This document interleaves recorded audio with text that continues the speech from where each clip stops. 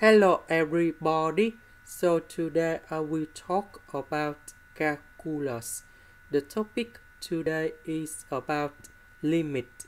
So now I will show you how to answer.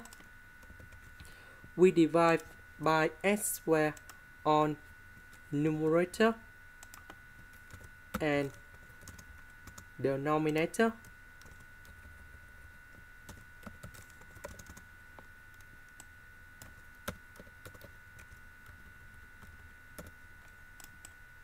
So this one divide by this one, so we have number one similar for this one with this one.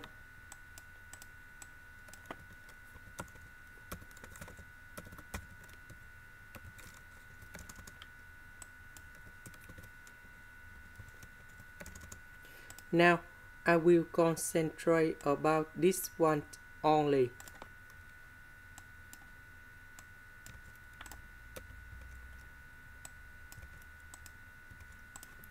Now we can apply it about sTheorem. So we know that the range of side to s should be about from negative number 1 to positive number 1. Now we divide both sides by s squared.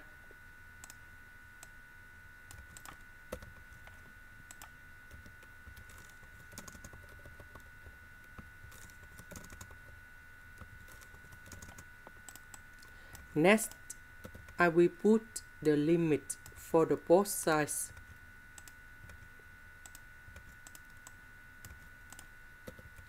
We know that when s approaches to positive infinity, 1 divided by positive infinity, you got about 0.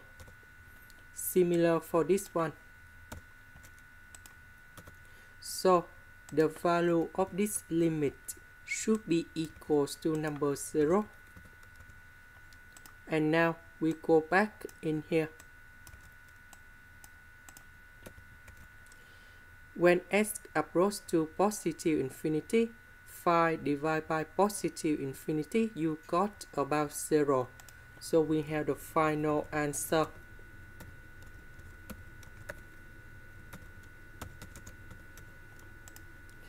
This is the end. Thank you for watching.